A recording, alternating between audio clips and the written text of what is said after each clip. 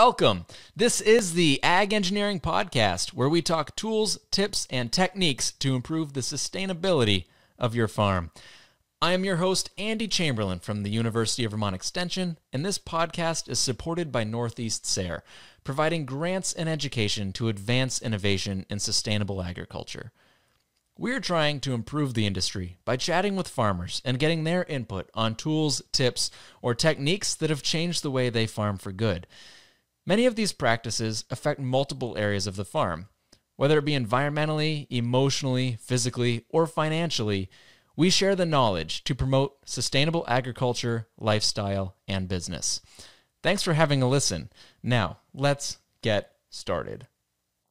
So today's episode is a solo episode with just me again, where I'm sharing with you a resource that we just put out called Improving Handwashing Stations. Now, a full PDF is available of this blog post if you visit go.uvm.edu/handwashingstation. Now, hand washing has been shown to be one of the most effective ways to reduce the risk of transmission of human pathogens between people. But sometimes we are inconveniently far away from the closest washroom and sink. Hand washing stations provide a portable means of washing hands on farms, at farmers markets, and at recreational sites. This guide was motivated by a desire to improve the current hand washing station practice with a focus on minimizing or even removing all contact between the user's hands and the surface of the station.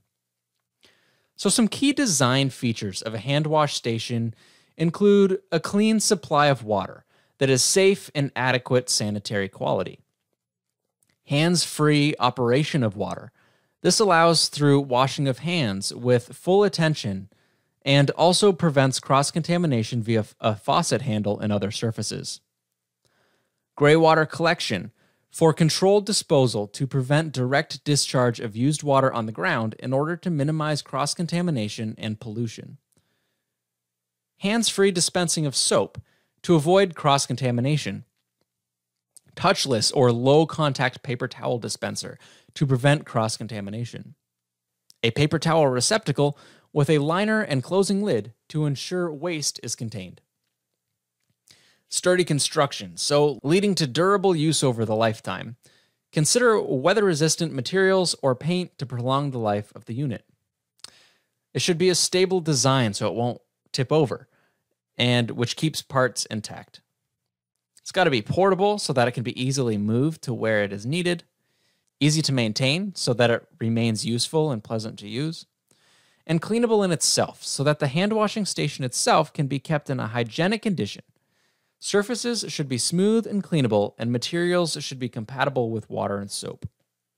Now, stations destined for farmers markets and pick-your-own stands may also want to consider design characteristics that are family-friendly. So, example, having the proper height or stool available that ensures a child could use the station with little to no assistance. Also to take into consideration is ADA compliance and otherwise designed to allow improved access and use by those with physical disabilities. Now, the CDC provides 5 steps to wash your hands the right way. Washing your hands is easy and one of the most effective ways to prevent the spread of germs. Clean hands can stop germs from spreading one person to another and throughout the entire community, from your home and workplace to childcare facilities and hospitals. Follow these 5 steps every time. 1. Wet your hands with clean, running water, warm or cold. Turn off the tap and apply soap. 2. Lather. Lather your hands by rubbing them together with soap. Lather the backs of your hands between your fingers and under your nails. 3. Scrub your hands for at least 20 seconds. Need a timer? Go ahead and hum Happy Birthday song from the beginning to end twice. 4. Rinse your hands well under clean running water. And then 5. Dry your hands using a clean towel or air dry them. So let's put all this into practice. Chris Callahan and I scratched our heads and brainstormed together how we can accomplish these things. How do we make a hand washing station that's hygienic, hands-free, something that's not going to contaminate and spread germs or diseases from one person to the next by a couple design elements. What's something that can be cheap and easy to build? Something that may or may not require much construction or tools to assemble. What's something that's affordable, readily accessible, and easy to move around? We came up with two approaches, and one of them is kind of a DIY to assemble cart, like a hand washing station cart. The other one is a little bit more of a stationary hand wash stand. Now, Chris and I figured out how to do this for under $200. And now the basis is having hands-free soap dispenser, a spring-loaded spigot valve down to a foot pedal yoke. So you step on a cable, or you step on a board that pulls a cable, which then pulls the trigger of the spigot. Now the spigot we have is on a 5-gallon jug of water, and that spigot is much like a coffee urn or like a lemonade pitcher. And we drill a little hole in it and then use a spring clip, like a carabiner style or a dog leash type clip, onto a hole in that spigot. So when you step on the pedal, it pulls the cable, which then pulls the handle of the spigot. Therefore, it dispenses water onto your hands. The next thing is we have a basin to catch that water. Now, ideally, we were looking for something like a large funnel, but oddly enough, funnels get really expensive really fast. But we found like an oil drain pan or a bus tote, like a restaurant supply, worked well for these uses. And then that can have a hole drilled in it, and you can use a barb fitting or an adapter so it drains into a tube. And then once it's contained in that tube, you can drain it down into a bucket or another water tote to capture that water so it's not just dribbling all over your feet. And then you can properly dispose of that where it makes sense. Another important thing is the hands-free soap dispenser and hands-free paper towel dispenser.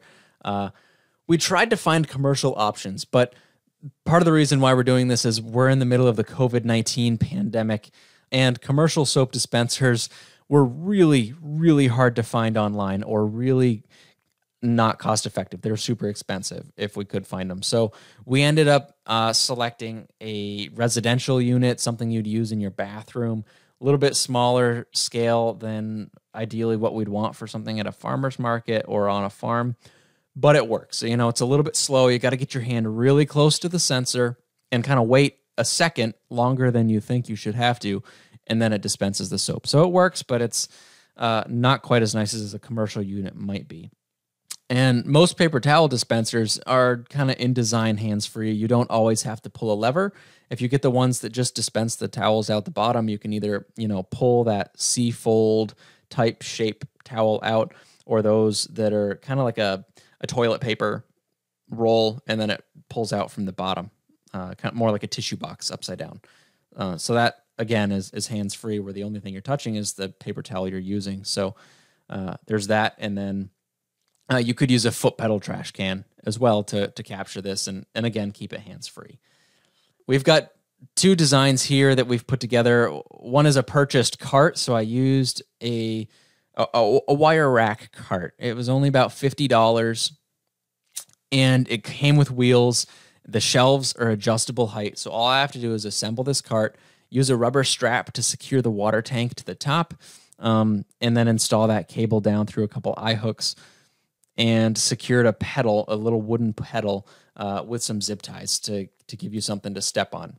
Now, initially we thought of using like a stirrup design, so the cable would come down and kind of loop to itself to make a loop to step in, but then we found that spun around and didn't work very good. So we came up with a little bit wider design, so it attaches the pedal or the yoke on both sides, and that seemed to work really well. And I know this is a little bit hard to picture by me just describing it, so I recommend you check out the blog post online and the fact sheet so you can see what I'm talking about here if you're interested in building a hand wash station for yourself. Now, this method is all, put together by different components, and really no building, just a couple hole drilling is required. So that's a benefit there. Chris went ahead and broke out the saw and made a unit a stand with 2x4s and some plywood. Works great too. Probably takes a little bit longer to assemble. Again, it's an afternoon project, and takes a bit more skills with wood and decking screws, and then the extra time to paint it so it holds up well. But it's definitely a robust option and a little bit cheaper than buying a cart per se. I'd like to point out that we've got a bill of materials, pictures, prices, and links all posted in this fact sheet as reference material, so you can basically see the image, have your shopping list right in front of you, and get stuff at the local hardware store, minus a few things that we ordered online. To be specific, much can I say about a hand washing station?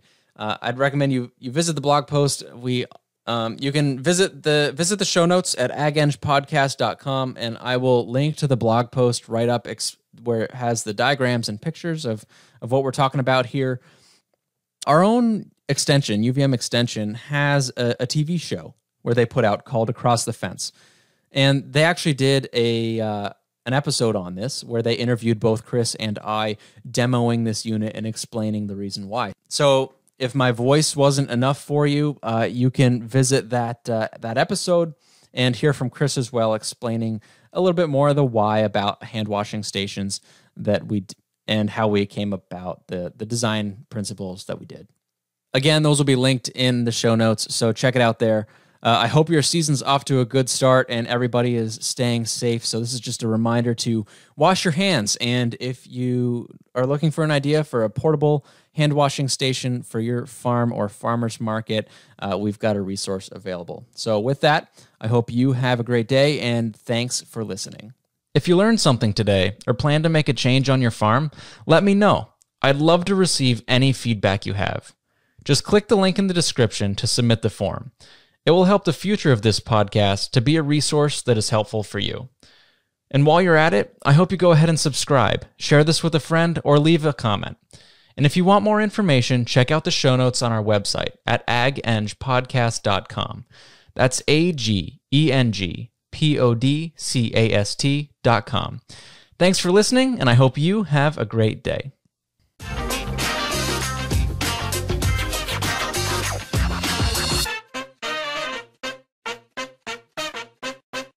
The proceeding has been a production of University of Vermont Extension. For more information on Extension, log on to www.uvm.edu/extension.